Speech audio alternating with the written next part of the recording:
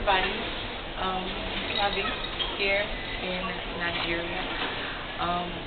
It's been a wonderful experience. God has moved throughout Nigeria. It's been truly amazing. I've met a lot of great people.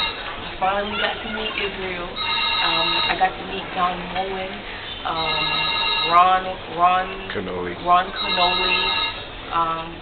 and again, being able to minister with Papa San is always a blessing.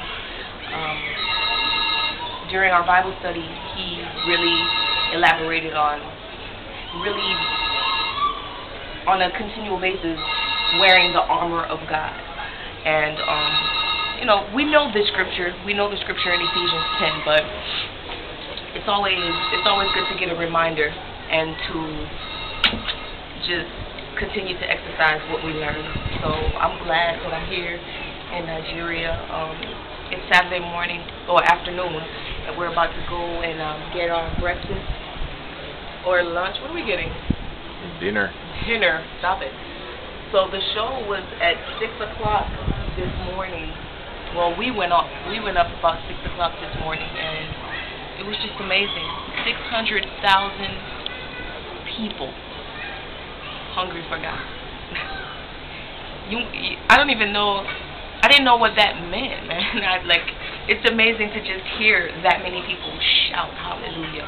Do you understand it sounds like, I don't even know, it sounds like a big roar, it's amazing. It's amazing. And to see 600,000 people just lift their hands to God and worship Him and love Him and adore Him just like we do in our everyday, but just, they were there for hours. The show, what time did the show start? The show started like 12 o'clock? 8 p.m. Like 8 p.m. From 8 p.m. to 6 o'clock in the morning. We left at like 7, 8 o'clock. What? The sun, we got there and it was dark, and we left when the sun came out. God is amazing. God is amazing. Nigeria people.